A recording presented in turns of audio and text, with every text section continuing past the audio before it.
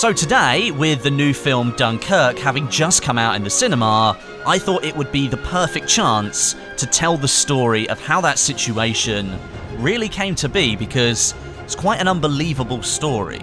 The developers of War Thunder, the game that I'm playing here, they've sponsored this video kindly, but it seems that I just missed out on an in-game Dunkirk event that was running over the weekend that coincided with that new film. Big shame, but that's my fault. I should have been paying a little bit more attention. Now, if you want to give War Thunder a go, there's a link at the top of the description. Go and click that, you can sign yourself up, and through that link you can claim either an M2A2 light tank or an F2A1 Buffalo biplane. And you get 3 days of premium account time, so now's not a bad time to sign up. But without further ado, let's get into the story of Dunkirk. The lead up to the events on the beaches at Dunkirk can be traced back to around April 1940. The Germans, who'd been silent pretty much since their invasion of Poland in 1939, that started World War II, they sprung a surprise attack against the Allies in Northern Europe. They'd been steadily gaining ground since April. They invaded Denmark, Norway, Belgium and the Netherlands. They fell extremely quickly because the Allies weren't prepared, and on the 10th of May, the Germans invaded France. Now, this invasion came from a different location. The French thought they'd come through the Maginot Line, and that sat on the French-German border. But instead, Germany decided to go through the Ardennes region of Belgium. They called this move the Sickle Cut. The Allies didn't expect it, and of course, it was hugely successful. The invasion of Belgium was almost secured, and Hitler continued to push his forces closer and closer to the English Channel. The Germans didn't relent, and it soon became very clear to the British command back home that there was a serious threat to the lives of just hundreds of thousands of Allied soldiers in northern France. It was essentially a backs against the wall situation, and the Germans had Europe by the throat.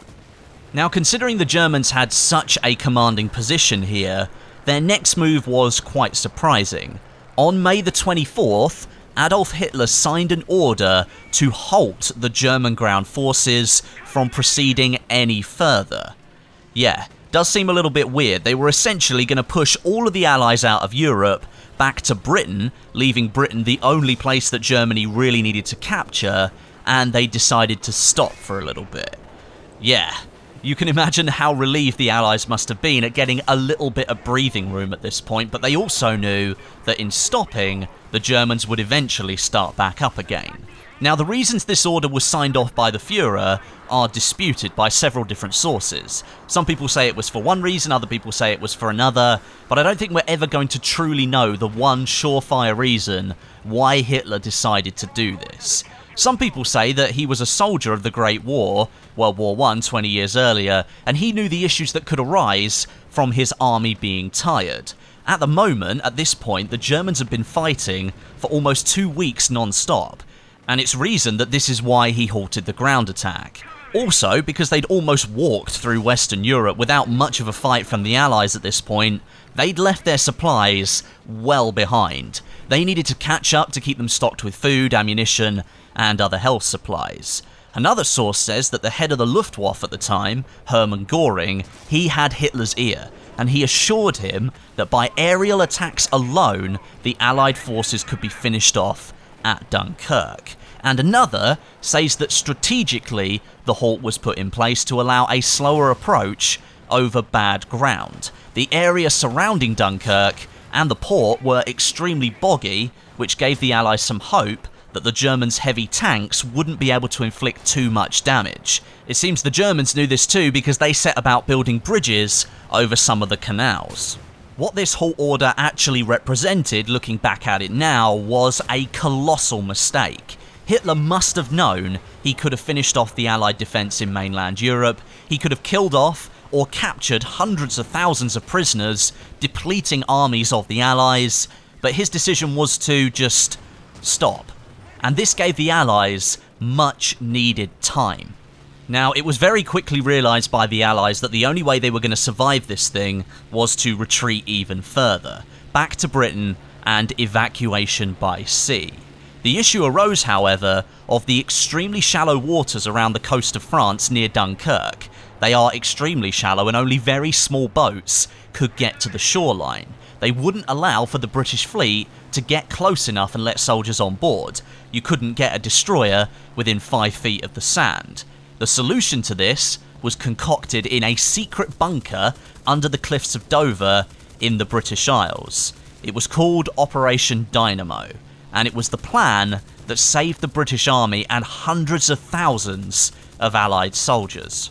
On May 26th, Winston Churchill, British Prime Minister, he activated Operation Dynamo. Basically, the British Navy started going around Britain and requisitioning any boats they could find, ordering their owners to give them up, or letting the owners sail them across the English Channel, don't forget that's a war zone right now, and rescue the stranded soldiers on Dunkirk beach. As I mentioned, the extremely shallow waters meant the British fleet couldn't get close enough, so these smaller boats would be able to get right up onto the beaches and let the soldiers get straight in. Now, the British command in Dunkirk, they set about organising the soldiers into larger groups on the beaches and filling the 2 jetties that stuck out into the British Channel. These jetties would be used for smaller ships to moor up against as they were filled with soldiers. And about 800 boats in total were taken by the Navy, or they were sailed across the channel by their owners to collect soldiers. They were now suffering at the hands of the German Luftwaffe. Hermann Göring had essentially been given free rein by Hitler to finish off the Allies at Dunkirk through a series of bombing runs and fighter attacks. The Allies were the most sitting of sitting ducks you could have possibly gotten in 1940. They were all doing what they could to hold their positions, with the new defences being built in Dunkirk. They were now repulsing the German ground attack because that had resumed, because Hitler realised that the Allies were starting to escape, and mainly French soldiers were doing all that defending. The boggy ground did indeed slow the German advance, and the French resisted for about 6 days in total. Now, whilst those French soldiers were defending the town of Dunkirk, the British command were working to get as many of their own soldiers off the beach as they could. The official evacuation target was 45,000 men. That's just a little bit over 10% of the total men on the beach. The British were prepared to lose a lot of lives to the Germans, and potentially hundreds of thousands of prisoners of war as well. And that's not to mention the equipment losses that the British had. Tanks, supplies, weapons, ammunition, and even more. They were just all left in Dunkirk because firstly, the vehicles, they couldn't be transported back very quickly, and the weaponry and supplies because, well, they take up valuable space in the boats that could be taken by another soldier. And the British command had worked really hard to acquire as many boats as they possibly could. Unofficially, it was known to the British command that of course the next place the Germans would try to capture were the British Isles, and protecting those with whatever they had was extremely important. So getting the soldiers home, as opposed to the equipment, was preferred.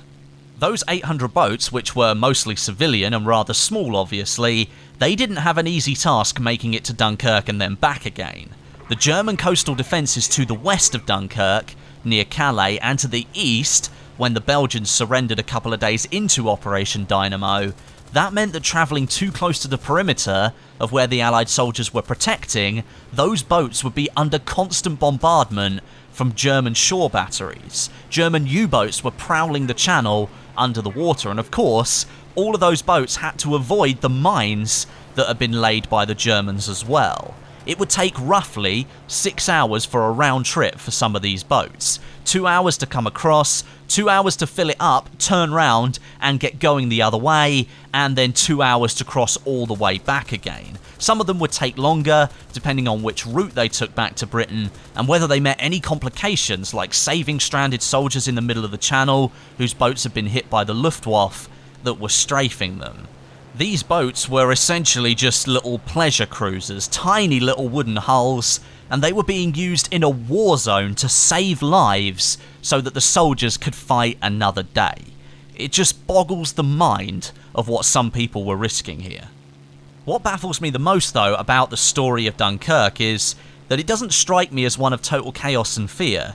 There are numerous reports of boats arriving to collect stranded soldiers, and of course, these people were expecting just mass panic, bodies everywhere, and just a huge rush from the soldiers still alive to try and get away from these beaches, but it was mostly calm and fairly organised. The soldiers were lining up on the moles that jutted out into the sea, or they were even just sitting in the sea themselves up to their shoulders in water, all in line, just waiting for a boat to come along and take them to safety.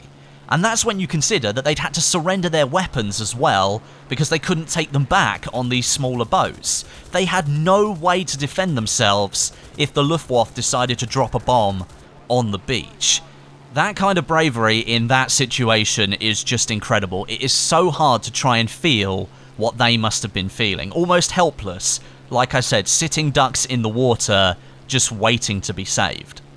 Over the course of 9 days, the British, thanks to a brief pause in the German attack, and the French defending Dunkirk, they managed to evacuate roughly 340,000 soldiers from the beaches of Dunkirk.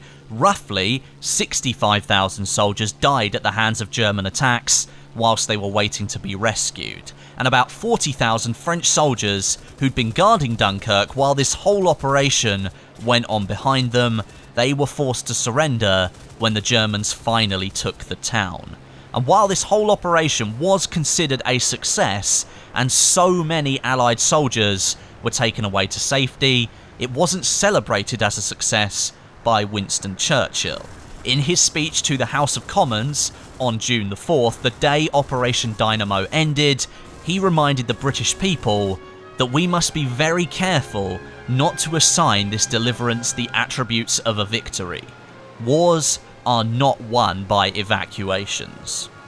So that's the story of Dunkirk, and if you haven't watched the film yet, you should 100% go and watch it. My stepdad wants to go and watch it now, and I'm going to go and see it with him again. It was that good of a film, even though it's about a terrible disaster and a huge success story at the same time.